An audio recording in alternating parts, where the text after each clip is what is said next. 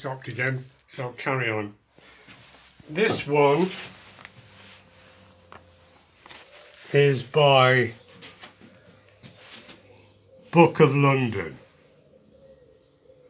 This one has a I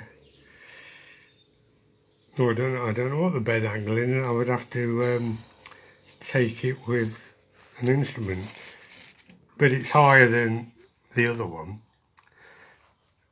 This one's only got 3 dovetails, so it's got a tongue and groove joint there. Very small plane for a mitre plane. Right, who's this one by? Well, this one's by Towel. As I explained in the earlier video, this one's got a tongue and groove joint, which Towel normally did. So it's got 2 dovetails in the front part, 3 in the rear. This one is 21 degrees. Oh, another point while I think about it. Very often, when you get these old mitre planes, the wedges are damaged one way or another. But this one I've just bought is exceptional for having the original detail.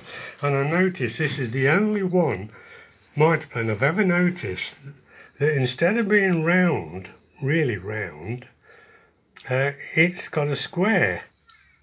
I don't know whether you can see that. Other Towel didn't do that.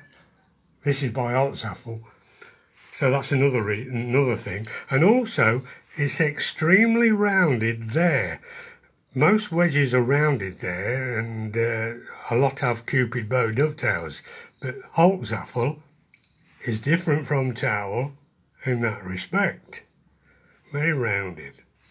I also somebody commented on saying the Cupid bow on the bridge of the Holtzapffel looks very similar to a Towel, but there is a difference. I've noticed this over the years. Towel exaggerates that angle there more so in those 2 positions than it does elsewhere. This one isn't like that. It's uniform. Not by Towel. Towel, on all the Towel mitre planes I've seen, and I don't think there are any exceptions, there might be, but I don't recollect any, the front infill on a Towel mitre plane is always longer than a Buck or a Spears or whoever else made them at that time. The mouth is always set further back from the front, giving a bigger infill. Towel did that in difference. That's another point. What else can I explain? I think I said this one's 21 degrees. There's one on the back. Oh, this is another one. Oh no, this is looks like a copy of the one I talked about earlier. I've done that one.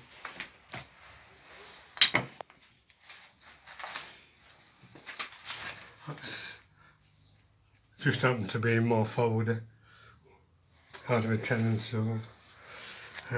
Now then, this one is by Holtzapffel. 28 degrees bed.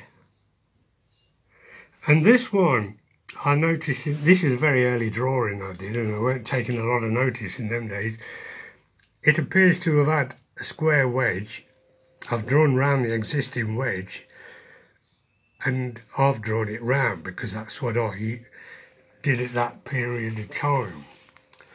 That's another feature I've just mentioned that Towel didn't do. This is Holtzapffel. Right.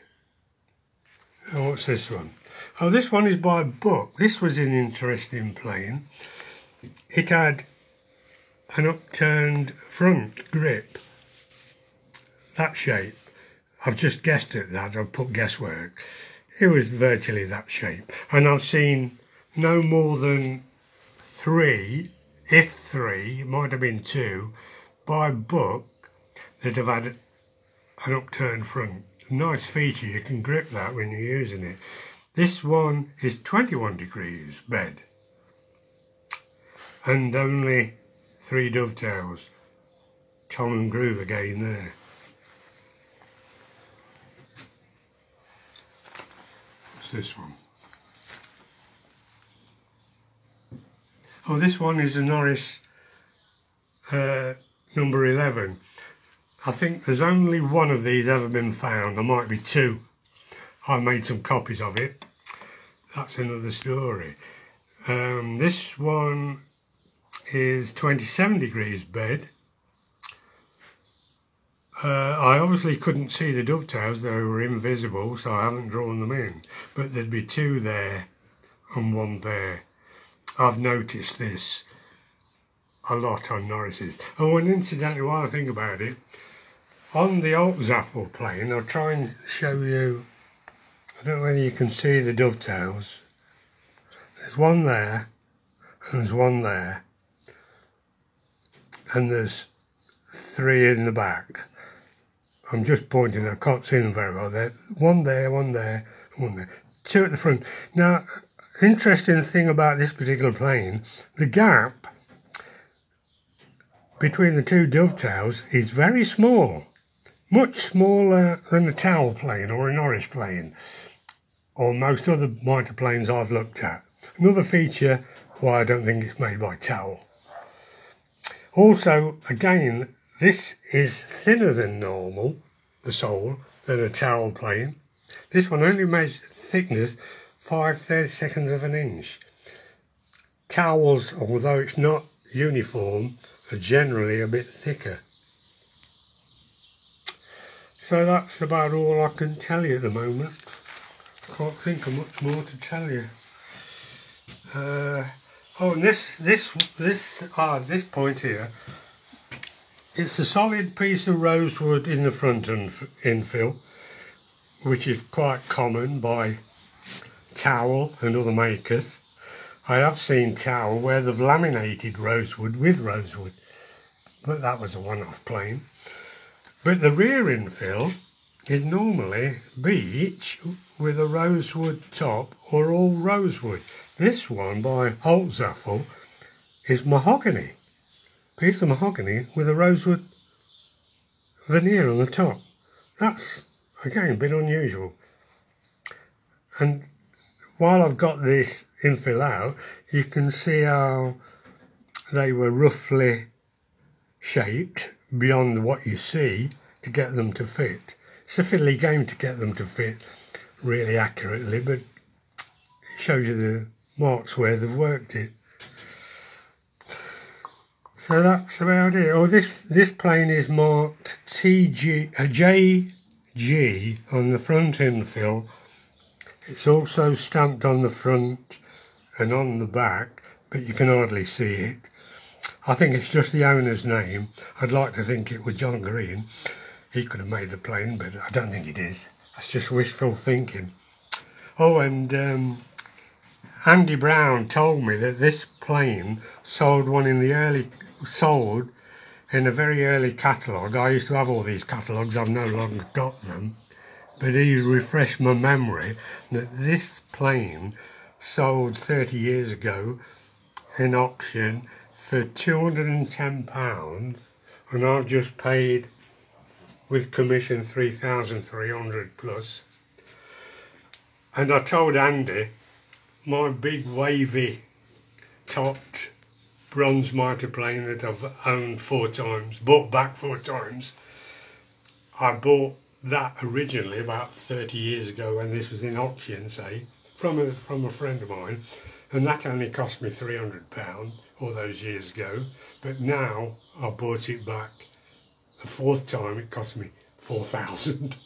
So they do go up in value. Oh, and the iron in the Holtzapffel, I think it's an early iron because it's by Iron H. Sorby, but it hasn't got the hanging fleece underneath. You know, most of these irons have the hanging fleece underneath.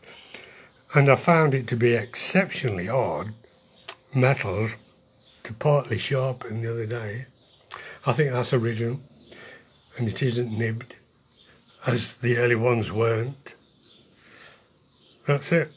Again, most of the towel planes either have wood irons or iSorby. This is I&H Sorby, a different maker. That's it, folks.